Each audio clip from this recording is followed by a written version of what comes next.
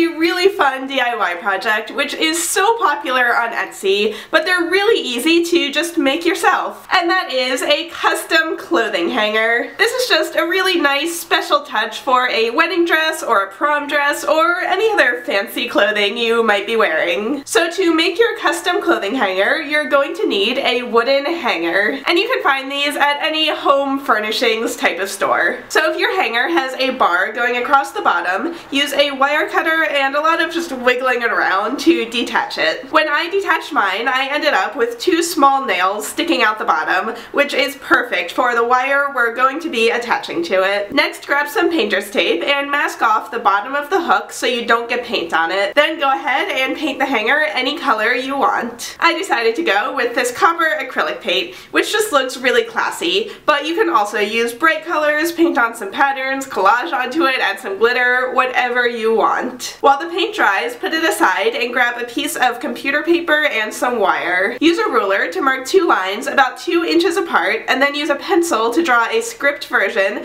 of your name onto the paper. If you haven't written in script since the 3rd grade, you can cheat by opening up a font website and typing in your name and then just copying a font that you like. But make sure that the entire word is one long line, since we're going to bend the wire into that shape. So once you're happy with how your word looks, tape down one end of the wire and then use a pair of pliers to start bending it, following your lettering as a guide. This is a bit tedious, but if you keep at it, it looks really good in the end. So once you're done writing your word in wire, this is an optional step, but to keep the wire a little more flat, I used a wooden mallet and just whacked it down a few times.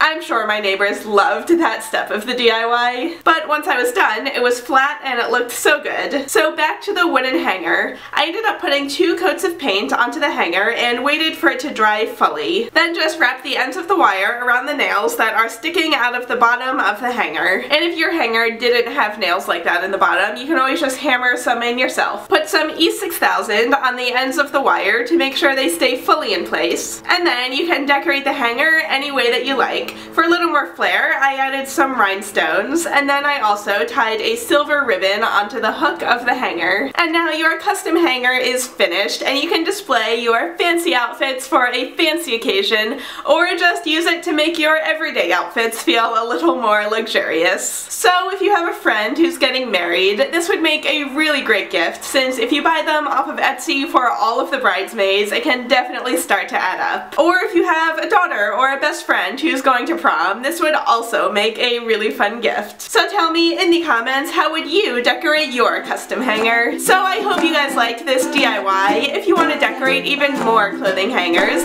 I put up another video months and months ago about how to decorate normal plastic clothing hangers. So you can go ahead and watch that, and don't forget to like and subscribe, and I will see you all next time. Bye everyone!